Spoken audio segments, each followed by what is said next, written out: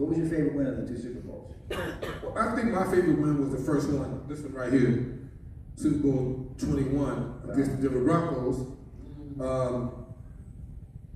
I had a lot of struggles that year, but I overcame in those struggles.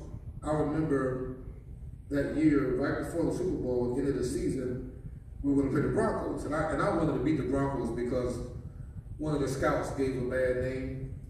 I thought they gave a bad name for me in their report about me. Okay. And so I didn't like the Broncos, and I wanted to beat them really bad. And it was like, I think it was maybe next to the last game of the season, and the Broncos came to New Jersey, and they were beating us at the end of the game, like 7-3.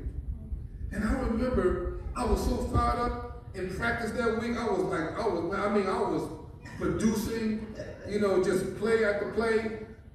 Coach put me in the game, played me, I'm ready to go, right?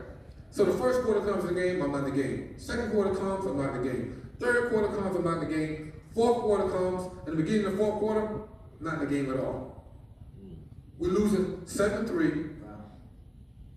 Right at about the middle of the fourth quarter, we're punting the ball. Parcells says, "Hey, Rouson, get in the game." And I was like, "Coach, I'm already going in the game. I'm on a punt team." "No, a Arapaho.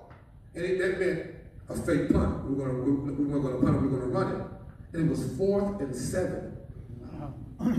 So on that play, 4th and 7, we ran this play called Flow 36. It was a run play, 7 yards on 4th down.